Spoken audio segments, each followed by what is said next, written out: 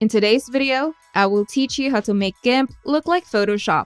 Let's get started.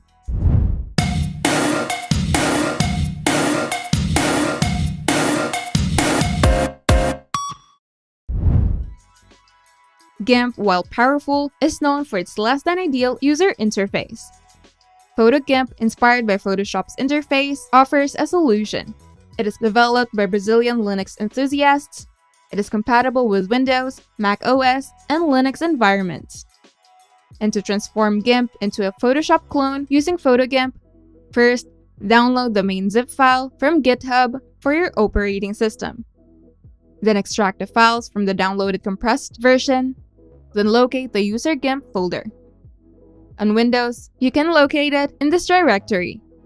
And on Mac OS, you can locate it in this directory. Now enable viewing hidden items in File Explorer to access the app data or library folder. Now open the Gimp zip file and copy the 2.1 folder from this directory. Then paste the copied folder into your user Gimp folder, replacing existing files if prompted.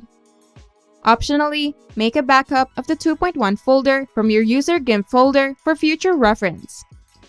Now, launch Gimp and you'll see the new splash screen with trendy visuals.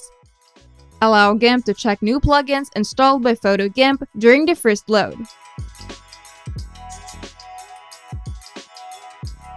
Now, you should experience a Gimp interface resembling Photoshop, making your image editing workflow more familiar and potentially more efficient. If you find this video helpful, make sure to leave a like and subscribe. And if you want to see more tutorials, turn on the notification bell to get notified whenever we upload new videos.